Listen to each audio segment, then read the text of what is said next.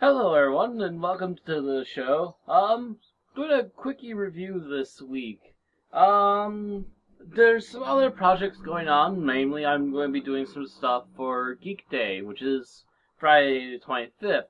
I want to get a lot of stuff done. Like last year, I managed to do, I think, about 3 or 4 videos in a week, and actually I did more than that this week.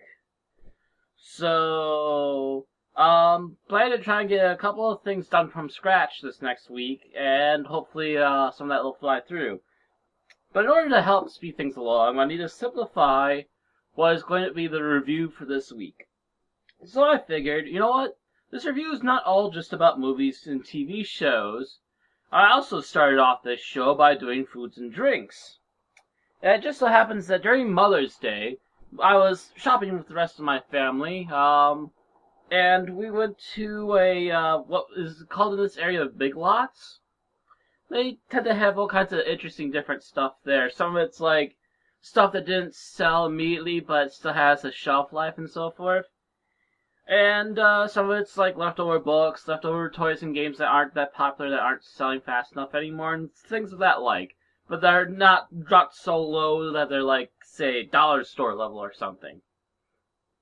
While I was there, I saw an interesting little line of drinks and figured, why not maybe I'll do something with those.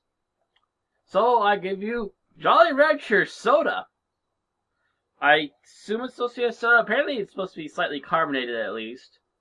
I have 2 of them, but I don't normally drink too much in one go.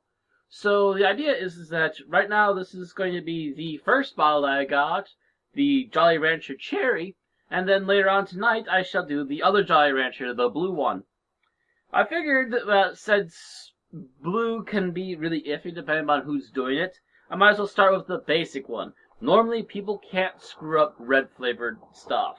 So, especially when it's cherry flavored, so I would think this would go down smoothly.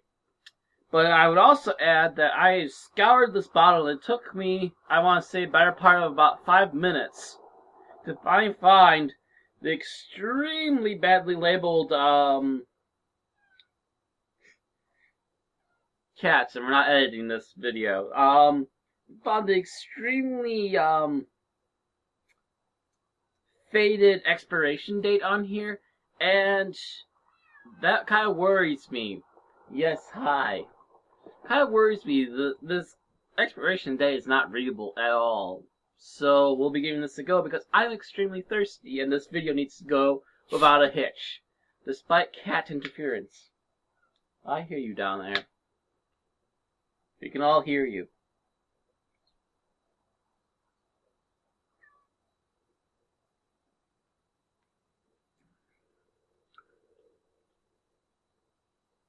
Oh boy.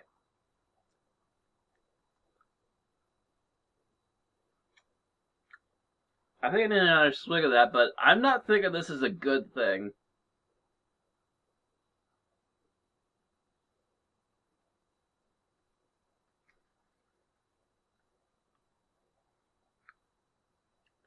I taste a hint of Jolly Rancher in there. Ugh.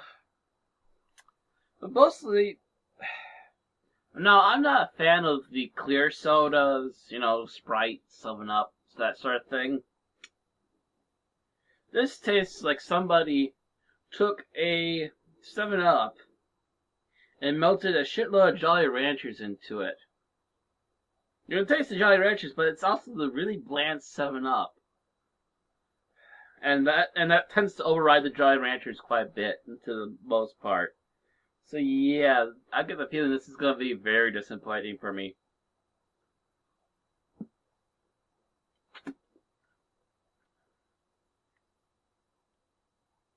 It starts with a Jolly Rancher.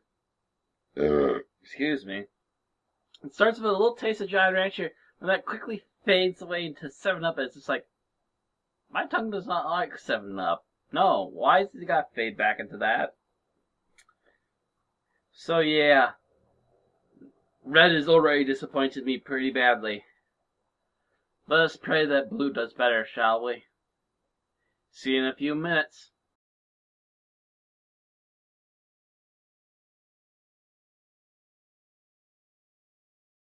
So yeah, a few hours have passed, and I finally got that red soda down, much to my own chagrin. I'm not a fan of 7-Up, not in the least bit. So, Blue Raspberry here worries me. Let's see how this goes. Doesn't smell like Jolly Rancher either. Oh boy.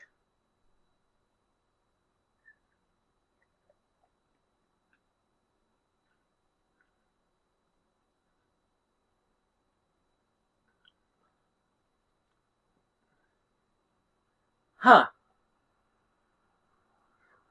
Darn it. Now I'm confused. I'm gonna take a few more sips, but I think this is actually better than the red one, which is kind of amazing.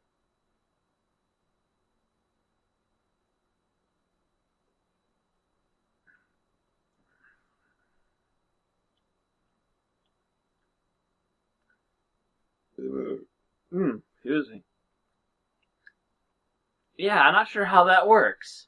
I mean, I understand that even with Jolly Ranchers, the candy, you want each color to be a different flavor, but I kind of figured that since the other one had a Jolly Rancher taste that quickly then fell into 7-Up territory, that this little sucker would have been just the same.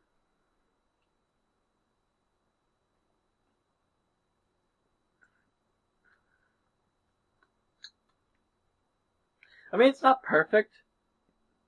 In between the starting Jolly Rancher flavor and the really sweet after flavor, there's kind of an in-between flavor, and I do get a hint of 7-Up kind of flavor, but it's nowhere near as bitter or as nasty as the red one was.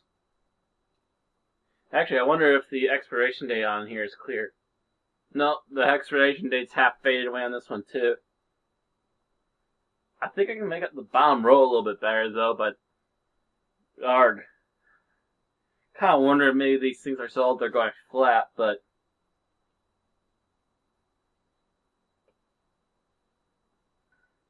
well, if they are going flat,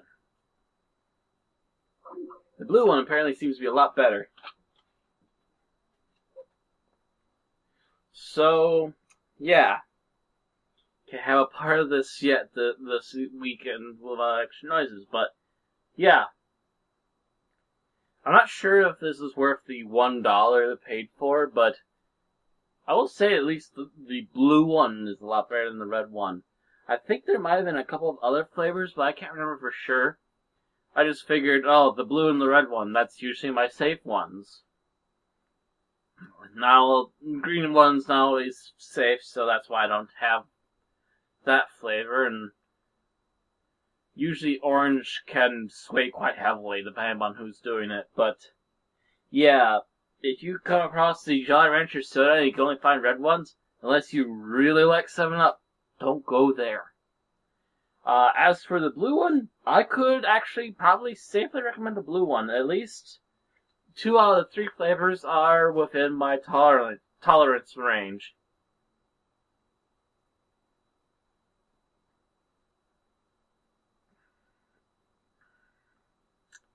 I like it a lot better than that red one. That red one, oh, It took me at least a good 2 to 3 hours to get through that red one.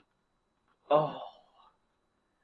I nursed that sucker, and even the last little bit of it was just like, ugh, trying to make me gag. Pretty rancid stuff, that red one, but yeah. I recommend Blue Jolly Rancher if you find the Jolly Rancher sodas. So yeah, that's gonna be it for the reviews this week. Quick, I know, but that's kind of the general plan. Now, if you excuse me, lots of other projects to get done in the meantime. Catch you all next time.